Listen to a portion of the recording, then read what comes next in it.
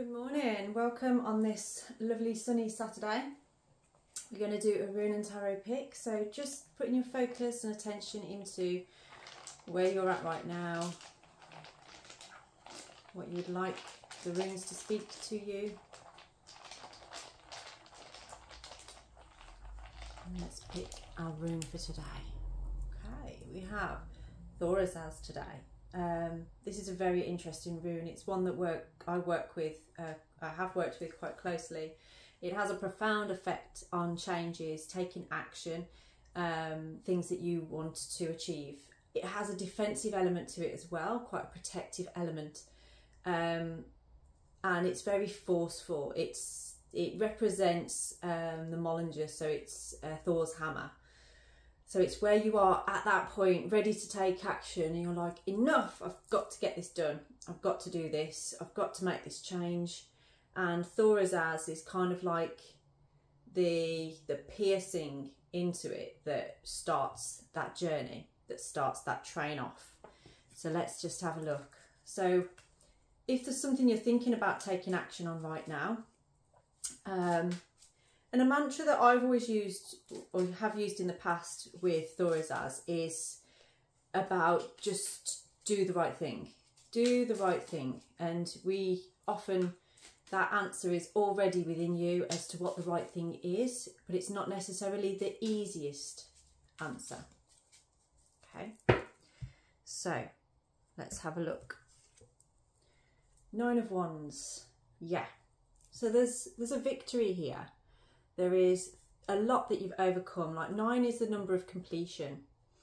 9 is that representation of just look at all of this stuff that you've done. You know, some of these experiences may have been difficult for you, but there's something in it that brings beauty, that makes you who you are today.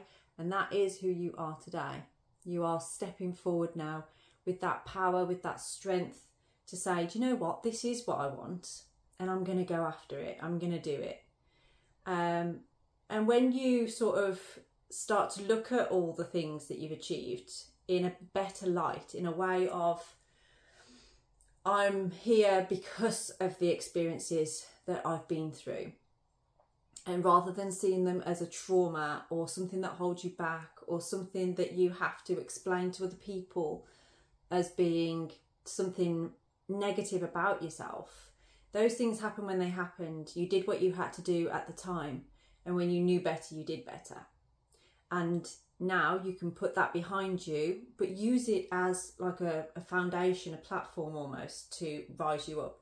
So you can look at Thurisaz another way, as like a tool. Imagine a tool like a stick with a sharp stone on it, and you've got some rocky earth that you're kind of pounding, and that's all those experiences, is that rocky earth.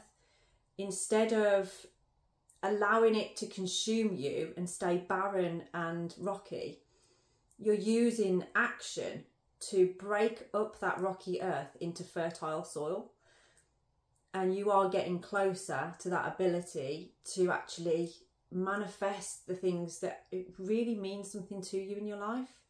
Stop circling around the same old stuff that isn't really working for you anymore.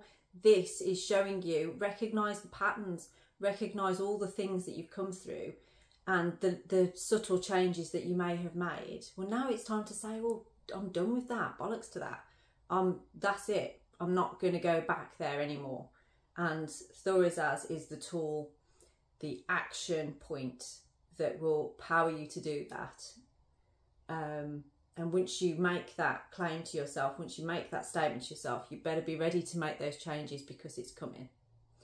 So I hope this reading finds you well. If you would like a reading, please do DM me on Instagram, and I will send you your reading as soon as possible. You get a 1-question reading, or you can book in for a full reading, come to the studio, or we can do it online.